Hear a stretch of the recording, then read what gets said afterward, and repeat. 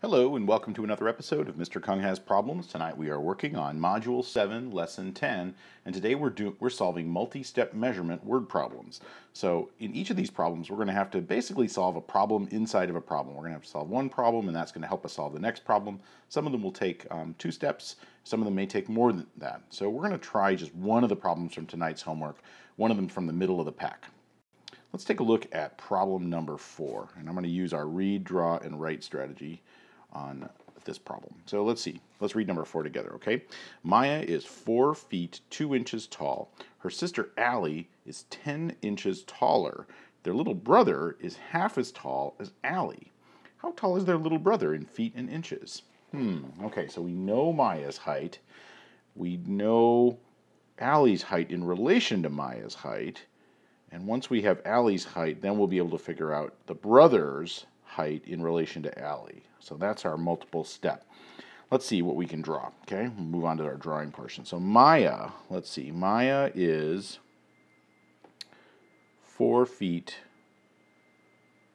2 inches tall. Okay, that's good. That's a good tape diagram for Maya's height.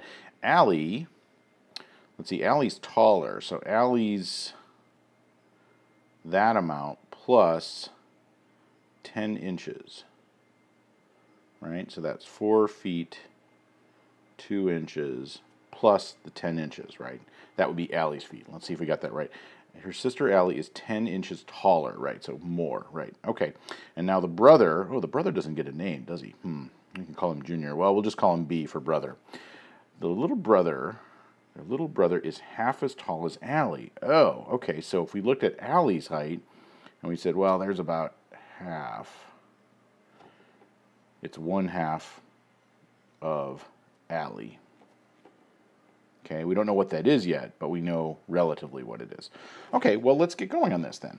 So Allie's height, let's see.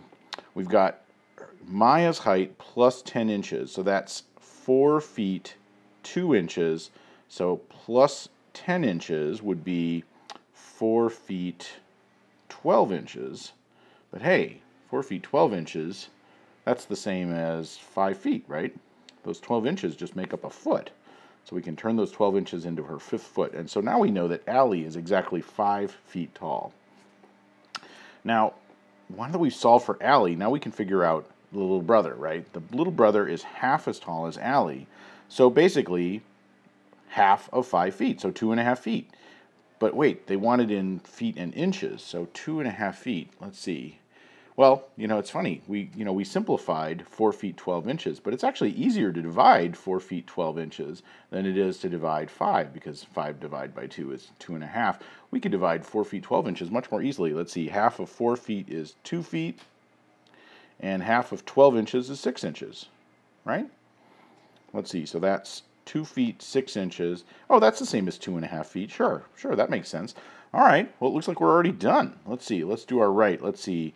The brother, who doesn't even get a name, is 2 feet 6 inches tall. That's half of Allie's height, and Allie herself is a little taller than Maya. Awesome. That's all we need to do for this multi-step problem.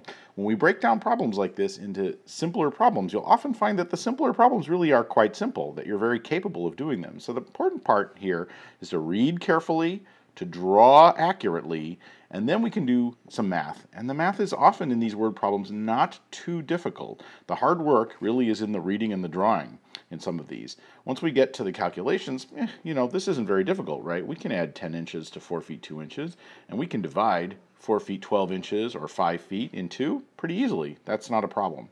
So it's important that we get our understanding of the problem right first, and that we get a good, accurate drawing of our problem first, and then the rest of it will follow suit. Okay?